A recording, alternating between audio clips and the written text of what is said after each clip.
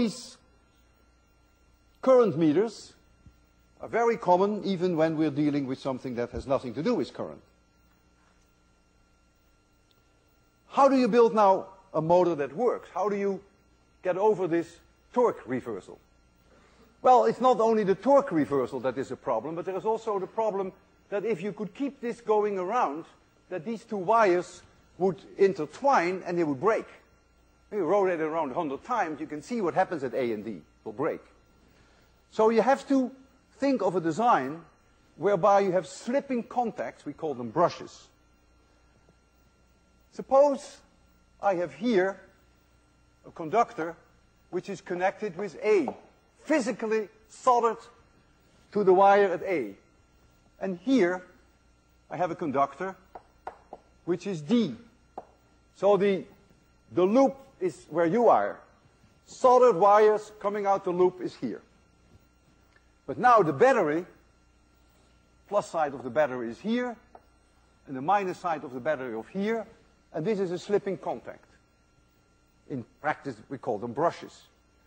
So that immediately takes care of the problem that the wires wind up. But there's something else which is very clever about this design. If the gap between A and D is an insulator, then what's going to happen when this rotates 180 degrees, A, which now is on the positive side of the battery, this is negative of course, A is now on the positive side of the battery. If you rotate 180 degrees, A will be on the negative side of the battery. So now every rotation, the current will all by itself change direction. And we call that a commutator. And so now what's going to happen is, now the torque reversal will not occur. If at the right moment the current switches direction, the torque will always want to rotate the loop in exactly the same direction. And that's the idea behind a commutator. The Great 802 motor contest. You have an envelope. When you open it up, don't do it now. You'll find in there a copper wire, 2 meters insulated copper wire, 2 magnets, 2 paper clips, and some wood. And the idea is that you try to build a motor that runs as fast as possible. For every 100 RPM, an RPM is a rotation per minute. For every 100 RPM, I'll give you 1 credit point with a maximum of 20 credit points. So if your motor runs 2,000 RPM or more, you get 20 credit points. That is equivalent to 2 homework assignments. And these credit points come over and above your course grade. You have my word for that. We'll give you a final course grade, the way that you've seen in the ground rules, the first handout, and we add your motor contest, what you deserved. For every 100 RPM, you get 1 point plus with a maximum of 20. And we're going to test these motors on the 2nd of April. And I gave you a handout in which I give you some hints, some ideas.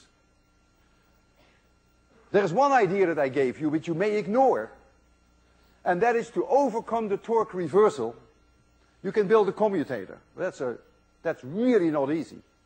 Not only is it not easy, but when you build a commutator, your system may get a lot of friction, and you may lose more than you gain. There is an alternative solution, which I mentioned in my handout that you picked up today, and that is that you design your motor in such a way that when the torque reversal occurs, that there is no current running anymore. And when it is half a rotation further, the torque is there again. The current is there again. So for half the time, you stop the current. You'll see that's very easy. I give you some hints how you do that. So you have to weigh that against the possibility of building a commutator. The bottom line is, the maximum is 20 credit points. That's an equivalent of 2 homework assignments. You get it over and above your course grade. And it's also great fun, believe me. What more do you want? To do physics, get credit, and have fun. That's what I do every day. That's the great thing about physics. We have 5 minutes left. And in those 5 minutes, I'm going to demonstrate to you a motor. What you see there is a current loop. I'll try to make you see it three-dimensionally. This is the current loop. And we're going to run a current in this direction. And we here have a magnet, north-south. Magnetic field is in this direction. And we here have a magnet, north-south. Magnetic field is also in this direction. I'm going to run a current through here. And if the current is in the blackboard, I cross B, I is in, cross B, force is up. This side wants to go up. If this side wants to go up, since the magnetic field is in the same direction here, but the current is 180 degrees in opposite direction, this force will be down. And so there's a torque on this motor. And you will see that.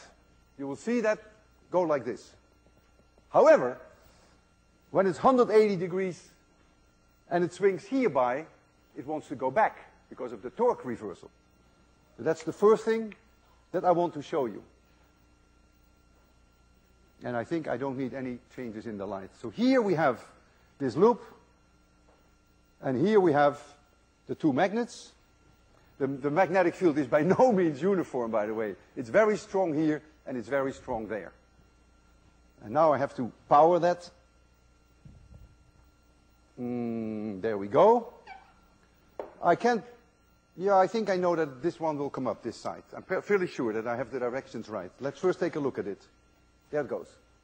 So when it's here, notice, it goes up. But now, if I power it here again, it wants to go back. So here, it wants to go up, and here, it wants to go back. So we've got to do something. And that something is a commutator. So if we can somehow reverse the current when it's here, then it wants to go down again. I'll show you that. So now it's here, and I'll drive the current in the other direction. You ready for that? You notice? It now wants to go down. Now it wants to go down. But when it's here, I have to reverse the current. It wants to go up. And if I do that with my hand, I can see whether I can keep this rotating. It may take me a while, but I'll do my best I can. There it goes. Switch, switch, switch, switch, switch, switch, switch, switch, switch. Yeah, got it. Yeah, got it. I'm a commutator.